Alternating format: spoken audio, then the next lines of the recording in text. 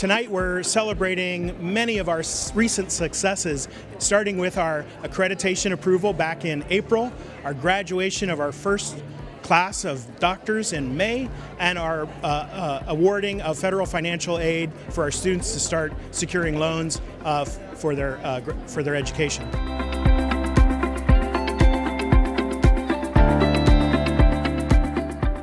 Today is the accreditation celebration for 7 years in getting accredited to be an osteopathic medical school through COCA, and taking the next step to help the future of medical students and providers in the area.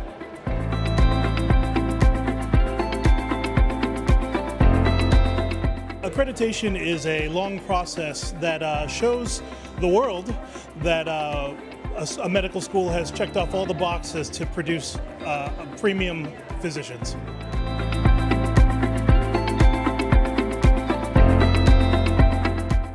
Full accreditation is just not a stamp of approval. It means we meet the highest standards of quality through a rigorous, comprehensive assessment of our commitment to excellence in medical and science education.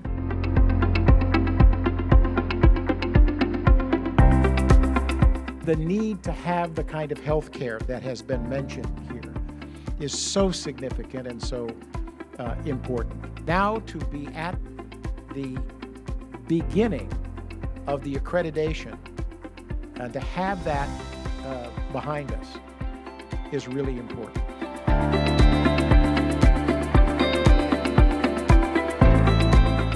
There are going to be hundreds, there are going to be thousands of doctors that are going to graduate from this facility, and it's going to change what the Central Valley gets to experience when it comes to care.